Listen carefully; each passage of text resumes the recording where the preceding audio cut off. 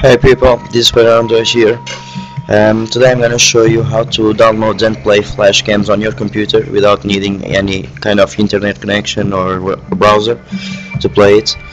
And the main goal today here is to show you that how this works and that this works. So watch till the end, okay? I'm going to show you step by step what you need to do.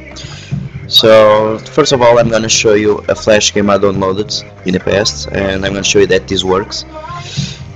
It's called Gemcraft Labyrinth. I like the game. Don't ask me why, but I liked it.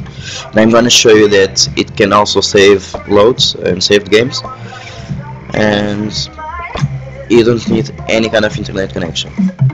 Right now I'm playing this on my computer with Adobe Flash Player 11. I'm going to show you how to download it later, okay? So keep in touch. And start game, and as you can see, here's my saved game. I'm not using any browser, okay? I know Firefox is open here, but it only has the links I'm going to show you later, okay? It doesn't have any kind of Gemcraft playing, okay? So let's begin. I'm going to show you how to download it first, okay? So first you need to put the link here on the URL. I'm going to use the old URL I had from the Gemcraft Labyrinth, okay? So you just put it, the URL here. You go to click I have read and agreed to the terms of the service, and then you click objects and you click get files, okay? I'm going to do it all over so you can see what happens. Okay, as you can see, the link here, I have read and agreed to the terms of the service. It can show you the terms of service if you want to read it. I think it's unuseful, but whatever. Click objects and just go to get files. It usually gives you two links. You can download either of it. I prefer to choose always the second one. It's a superstition I have, don't ask me why. You can choose any of it, but I prefer to choose the second one. Then to get the file, you need to right click on the second link and click save the link as. Right click, save the link as. You go to flash games. For example, it's a folder I created. Name it trollolol. Save. It will save the flash game. As you can see, it has an extension named SWF. It means it's a flash object. Okay, and it's finished. Okay, now that you have the object, I'm going to show you how to play it, because many of you don't have the Adobe Flash Player 11. You may think you have, but you don't, because it usually downloads to your browser, and I'm going to show you how to download it to your computer.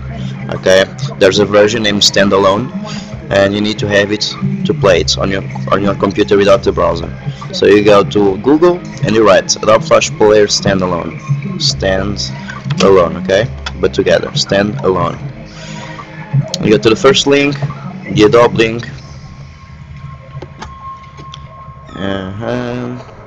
It says version, whatever, blah blah blah blah, and you're gonna search for the Standalone. Okay, sorry, I had to take a call. When you go to the Adobe Flash Player websites, you need to download the third link here. It says download the Windows Flash Player 11.6 Projector Contact Debugger. So you're gonna download it, click on it, save as. Okay, it's gonna save.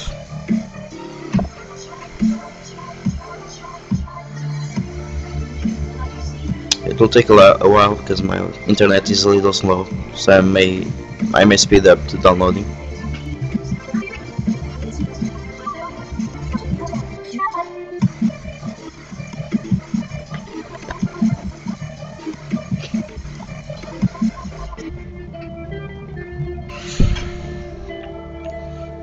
Alright, it has finished, and when the download finishes, all you need to do is save this installer, because it won't install anything. It's actually how you say it, the application, the X, okay, of the file. So click on it, execute it, and you have Adobe Flash Player 11 functioning. Now open the file you want. I'm gonna put the Trollolol. Okay. Where is it? Okay. Files, Trollolol. Where are you, Trollolol? Fuck it, whatever. I'm gonna do it another way. Drag it over, for example, and it will work. Okay, and you have the game playing. Trollolol is working. So it is pretty simple. All you need to do in a sum up